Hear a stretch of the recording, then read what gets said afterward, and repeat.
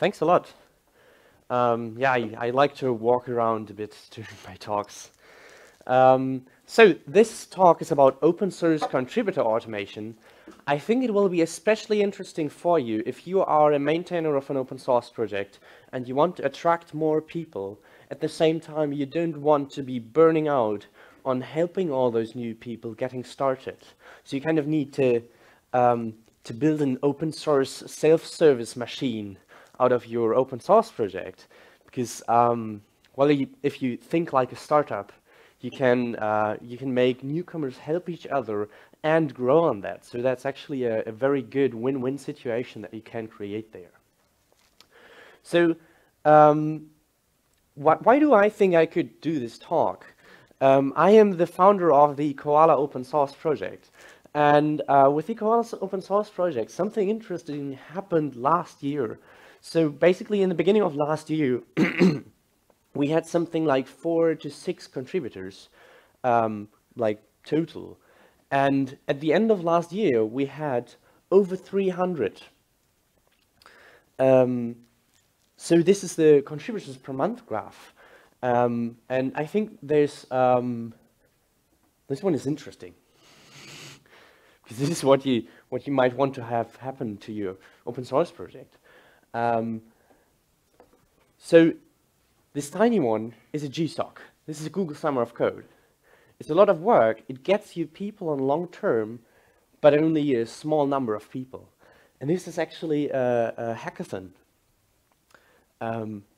organized by a company. They did like lots of advertisement, and lots of people came, and lots of people go. So the spike also means like lots of work and also lots of wasted work in a way.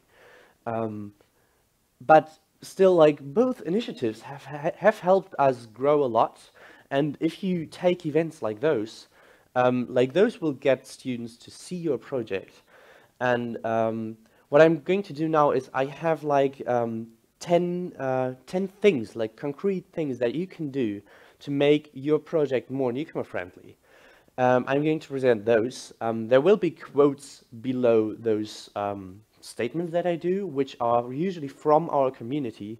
So you have like a second voice.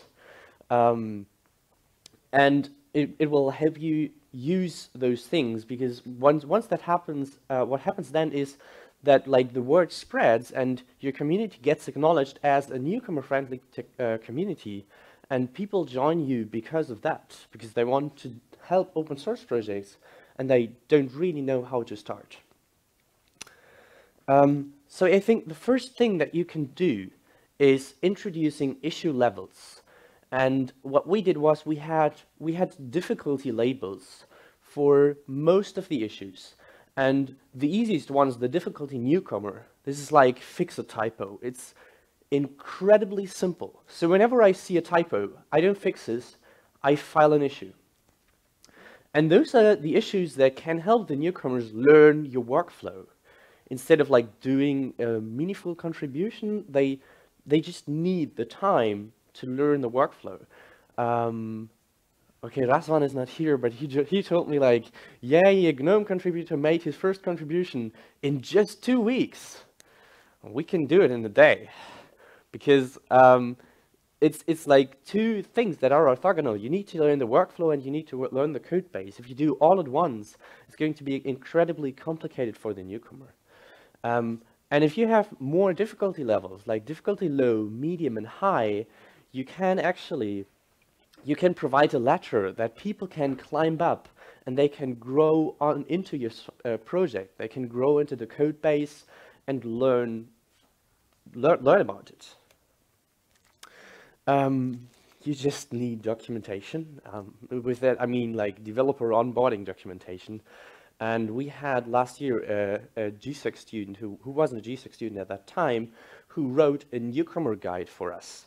I will show that later. And that helps a lot, because people get a step-by-step guide, basically, to do the contribution and learn the workflow. And like our workflow is a bit complicated. We do all like rebases and stuff that people find confusing that are actually not that hard, but they're just not common. And a lot of people are scared of that. but documentation, of course, helps. So the ability to respond quickly when something happens, I think this is very, very critical, because if a newcomer joins a project and he asks a question, nothing happens like for hours. Best case is even it's on IRC, so the newcomer will drop out right after 5 minutes after asking that question. Will never receive any answer, even if there is one. So what I can recommend there is, well, you might have an IRC bridge or a bridge from IRC, but provide something that newcomers can log into, that they get mail notifications, because they are very impatient.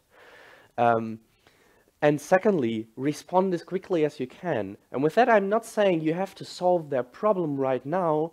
What I'm saying is, like, if you see that message, you can say, like, okay, I don't have time right now, but I will respond as soon as I get time, or like tomorrow, in 2 weeks, whatever, but give them like an immediate response. And this is like, well, any good communication. If you just give them an estimate when you have time, this is worth a lot.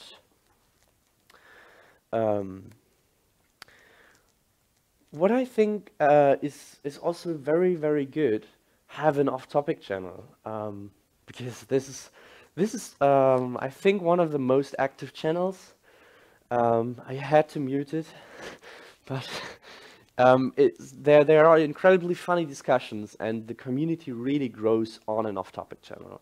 I think this is something you don't want to miss for your community, and it makes the team feel like they are together in the same boat, and it's really improving the feeling. Coming to the more technical parts, you of course need to ensure that your code base has good quality. And what I don't recommend is being less strict with newcomers. What I recommend instead is being more strict with newcomers. So the newcomers are there to learn with you. And if you do reviews politely, you can make some GitHub templates for the most common things, right? But if you do it like that, and if you do it the right way, then people will understand that code reviews are there to help them as well. And code reviews are not even like a one-way learning street, but they are a two-way learning street. Because we, as the maintainers of an open source project, can learn a lot from the newcomers as well. They have the fresh experience that we lack, and we have some not so fresh experience that they lack, but that is also important as well. This is actually like, this, for example, a problem with our approach. Like, this generated a lot of attraction from students, and we don't have a lot of experienced people. Still, like, we are like a bunch of crazy, totally motivated students and very few experienced people. But it works out quite well. Next point is, like, let them review source code right ahead. So what we actually do in our newcomer guide is, once you have submitted your first pull request to GitHub, we recommend you go review another newcomer pull request based on what you read here, and try identifying issues in other people's code. Because reviewing is a so essential part of our community. We need that. And if they don't help us, we kind of burn out. And if they help us, they get to learn this as well. And what we notice is that they appreciate being reviewed, and they appreciate being able to review. Like, a lot of people usually think, what, I am allowed to review? This is great, right? You obviously don't want them to merge things autonomously, but you can let them review things, and then just let a maintainer cross-check in the end, and have the first few iterations. The newcomers are like a sub-community that reviews each other, and that works very, very good in my opinion. You do want to promote and reward achievements as far as you can. So what we are trying to do, and we haven't managed to keep it up a lot lately, is like tweeting about great things that the new people do. Because, like, somebody comes in and then he writes support for another programming language in Koala, and this is gorgeous. So we try to tweet about that because our users will want to know about that, and they feel the immediate appreciation. They are there as a full community member. They get reviews, they can do reviews, and they also get appreciation for the stuff that they do. If you're doing this, you're basically thinking like a startup. You're optimizing for growth. And if you think like a startup, you will always want to ask for feedback. It's an iterative process, and you will never reach the final truth, and neither is this the final truth, right? So always ask them for feedback, and make sure that they know their opinion matters, and you are open to listening to them if they feel like your newcomer experience could be better, or anything else could be better. And oftentimes, I think we even have a Google form that we send them in a templated message after their first issue, oftentimes, and so they can give us feedback about what we can improve about the process and the project and the usability and stuff like that. So the last point of the large introduction here, because this is not yet contributor automation, right, is live the spirit of the project like you want it to be. I think there's like an expression like, as a leader, your community will grow just like you are. And this is actually very true. So we notice, like, if you live those principles, the newcomers will pass on those principles to the next one as they grow. And there will be this kind of mentality. I don't know if you can see the shape of mentality you will get from this kind of thing, but it always influences how everything behaves. So let's see you do that, and you're drowning in newcomers, and your maintainers are burnt out. You have 60 open pull requests to review, and the number is not going to get lower. So what do you do? And then in addition, you have all those newcomers coming at the channel. I think yesterday we had 6 new newcomers yesterday. And they are asking for an invite into the organization because the GitHub permission system doesn't let you assign issues without having them invited into the organization. Then they want to be assigned to issues because the GitHub permission system doesn't allow you to give them access to assign themselves to issues without giving them full write access. You need to know, like, how can I even distinguish between pull requests that need review and the others? Like, you need some organizational system. You can manually put labels on everything, but then a newcomer updates his pull request and it gets lost forever. So this is those are the issues that made us drown in newcomers and in the work, and that I felt we definitely had to automate. And that's what we did. So what I want to do now is I want to take like an example newcomer experience at Koala, so you can see what is possible. And although those are only screenshots, this is the reality, and this is not mocked.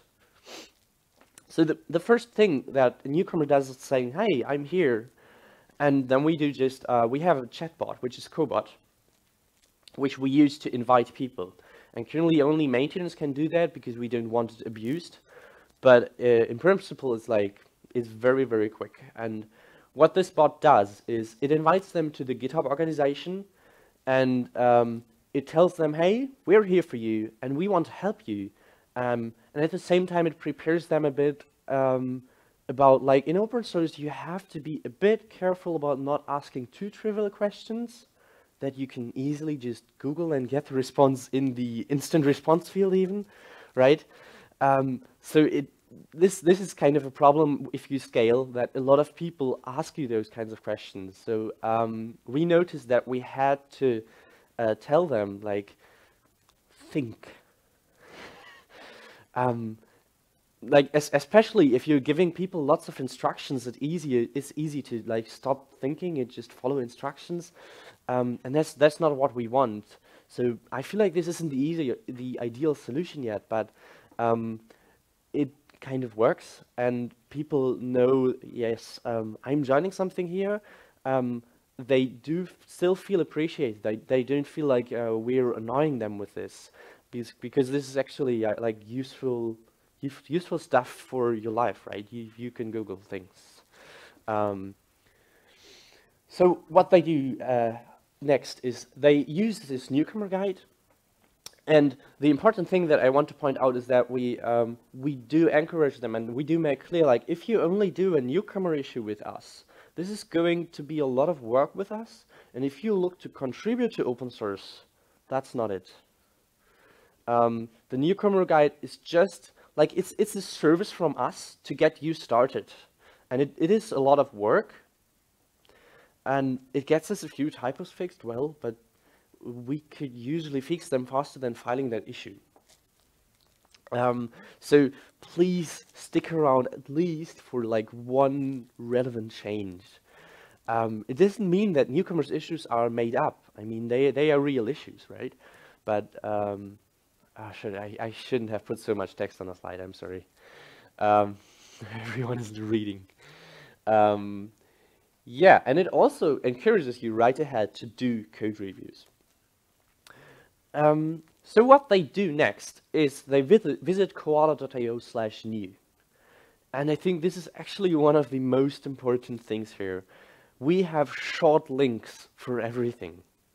Like, when I started at GNOME, I got from my mentor like a huge 3-paragraph link where I could find issues that would be low difficulty. And it was a custom filter for that project, and who knows, in Bugzilla. And this is like, I think he was every time compiling this link again and again and again. This costs a lot of time, and it isn't really accessible, because I had to personally approach him just to get like the list of low difficulty issues. And what we did was we made, and this is actually Simone, who isn't here right now, but he's at the conference. So when I was in Brno, I met Simone, and he was like, hey, let's set up short links. And they were so awesome. Like, every newcomer immediately knows where he can go. It's koala.io/new. There I can find all the newcomer issues that are unassigned. You can find the newcomer guide at koala.io/newcomer. That's trivial. And it makes everything accessible. So this is like this filter, and this essentially the short link just gives you the filter, the organization-wide filter for newcomer issues. Sometimes we have more, sometimes we have less. And then you basically want to take an issue, and that you can do with the bot. The nice thing with this bot is it's like the S flag of a Unix executable, right? You can give people permission to do certain things in certain contexts, but not generally give them all permissions. So the assignment obviously assigns the newcomer, but what's important here is that the bot will refuse to assign a newcomer a second newcomer issue. Because that is when newcomers, like, they get this feeling of, yay, I did something from the first newcomer issue, and they want to do it again. But at least some newcomers don't feel like they are ready for the next step. But the goal of this newcomer issue is just to learn the workflow, and they usually are ready for the next step. And it is, I think, very important to make sure that people are not like using up all the newcomer issues and using this service again and again and again, because it's a lot of work for the community. So this kind of automation also is like, I think this is a huge prevention of burning out. Like, this is probably the most important part, that you don't give people to newcomer issues. So you make a pull request, you get a template, and I think one important thing here to know is, like I mentioned, we have like this process, we want to make commits beautiful, we want to do rebases and stuff, and sometimes contributors just come around and want to quickly fix something, and they are not interested in like doing a long-term contribution. They don't want to learn all the process of Koala or of your project. So I think it's very important to offer them right in that template. Hey, if you're just an external person looking to fix something really quick, you can skip this. We can do it for you, because we know it just takes a few minutes, But if you're not, you got to learn this. And I think now it gets interesting, because we have an automatic code review. We have a lot of common first issues, which are commit messages. You can see in this commit message up there, right at the top, there's a space before the colon, and that's not so nice. Well, we didn't want that. That's just not consistent, right? And it's very easy to follow this rule, but you get to know it, and you have more trivial issues, like here, the line is just too long, and those are issues that are pretty boring to check for. With this bot, which is Gitmate, which is well, at some point I was like working more or less full-time on Koala, and I was thinking, okay, there's got to be a better way of maybe getting some money and making a living of this. So I'm working on founding this as a startup. But what you see here will be the MIT licensed open source version. So I think I'm allowed to talk about that here. And essentially, you will get a code review using Koala itself on your source code. And in a lot of cases, you will also get a patch, some clear instructions on how to fix that issue. I think this is really good, because the messages you get are much better than if a developer comes by and says, read the fucking manual. They are very concrete. They give you hints like, this is exactly wrong, and they save you a lot of time as maintainers, because those trivial issues, like usually all newcomers do like 2-3 iterations just on their own with a bot. And I think this is a really great part. Then we have the code review from the developers, and here we again have a short link, koala.io/review, right? What the bot always does is it takes care of marking pull requests pending review. You see here the labeling is done automatically. It gives it a size label, it gives it a pending review label, and a reviewer can set it to WIP using our chatbot, even if he doesn't have right access to the repository. And once the newcomer or the contributor pushes again, it gets set to pending review automatically. So you don't need to manage which pull requests are actually pending review, and you can just go to that link and get started reviewing directly, because you get only those pull requests that need a review. In the end, we have actually a merge bot. So we automatically do PyPI releases with that, which is, I think, very satisfactory for newcomers, because their changes are there to test without having to install it from source. They can just get the pre-release, and their changes are in there. And I think this is like an incredible, satisfying part. So what is the next step? A newcomer is very heavily involved with your project, and you told them, hey, do more than a newcomer issue. You got to provide some motivation sometimes.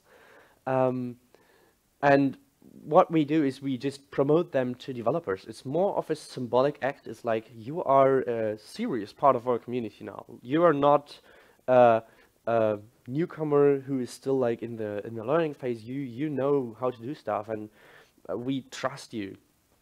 And this is like, we invite people to the developers group. I think this is actually very relevant psychologically for everyone. And it's like the additional like attribution, like, you did a great job here. So I can totally recommend that, even if it doesn't come with additional rights or technical things. It's just a sign of appreciation. I think this was the most important parts of the automation that we do. I will just very quickly summarize it, and then I will be open for any questions.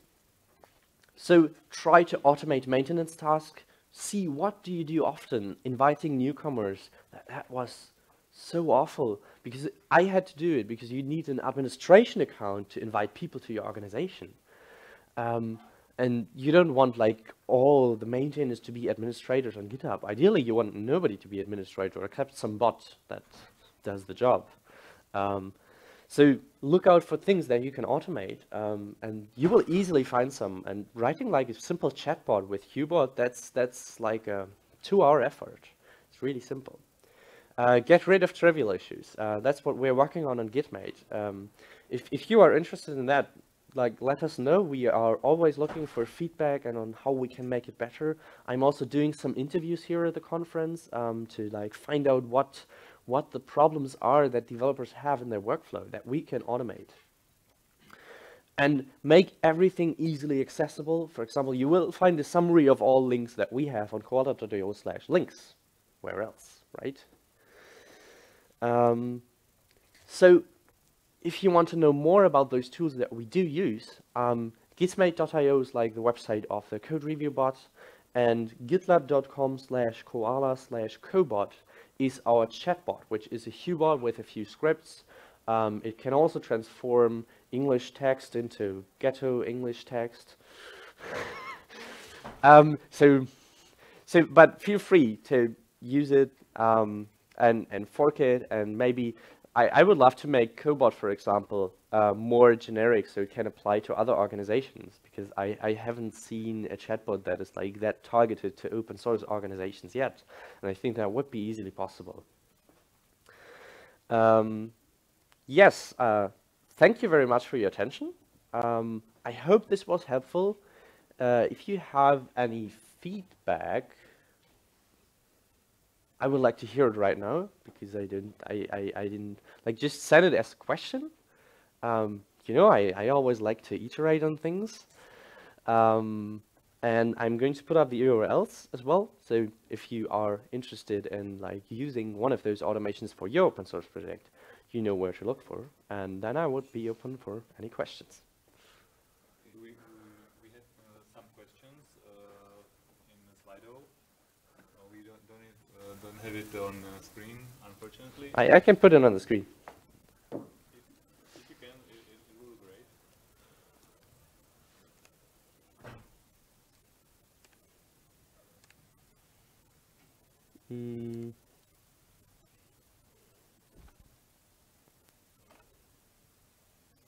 Small auditorium. Okay, so the first is slightly off topic. Is Koala usable for security code analysis? If not, what would you recommend? I am not sure. Like, I feel like the open source world lacks good tools for security analysis. Koala does include the ones that we found, and we have them in Koala. So I am not sure what usable means. I think at the moment, like with open source tools, you will have the easiest time using Koala, probably. And I don't know what else I would recommend, except there's of course proprietary tools which are specific for that purpose, which can at the moment I think do a better job. Okay. Next question is Gitmate also supported on GitLab? Gitmate. So what Gitmate currently is a prototype, and we are working on the new version. On the MIT license community thing, and it will be supported on GitLab. We expect it to be working in just about like 1.5 months roughly, but if there's anyone wanting to contribute, then that can be sped up, I think. Yeah. Okay, I think this question was answered, but you can maybe tell something more about if you want, like, I don't know, I think you tell us, it's, do you automate labeling, GitHub issues, code reviewing, common patterns, or something else? So, okay. So I am not fully sure what's meant here by code reviewing common patterns. We do automate GitHub issue labeling, actually. And what we do is we look for keywords in your issue description to automatically try it your issues and give it some initial set of labels. And if it's wrong, then the maintainer can just go and fix it. And like the Gitmate will not interfere with that. But we also have like some automation. what we do in terms of code reviewing is we actually do an analysis of the history, and we check the history for bug fix commits, which contains like fixes URL, and we identify those pieces of code which are correlated to those bug fixes.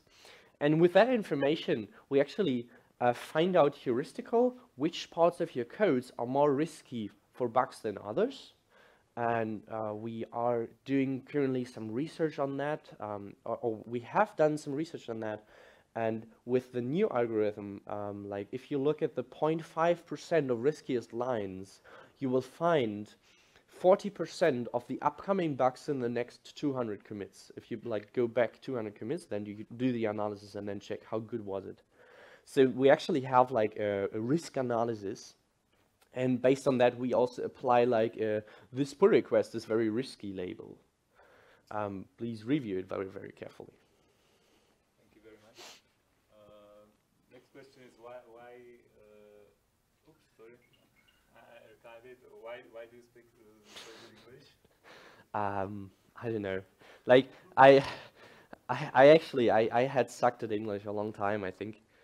I went to a lot of conferences recently within the past years because I enjoyed very, very much talking to so much different people, and I usually pick out like the British accents because I like them, and I actually actively try to do that sometimes, speaking a bit like not such that people can actually hear I'm from Germany, because the German accent is so horrible. Okay, the last one is not a question, it's just appreciation. It was a great talk, and somebody has heard of Koala just this week, so I think they appreciated it. That's great. Much. Thanks a lot.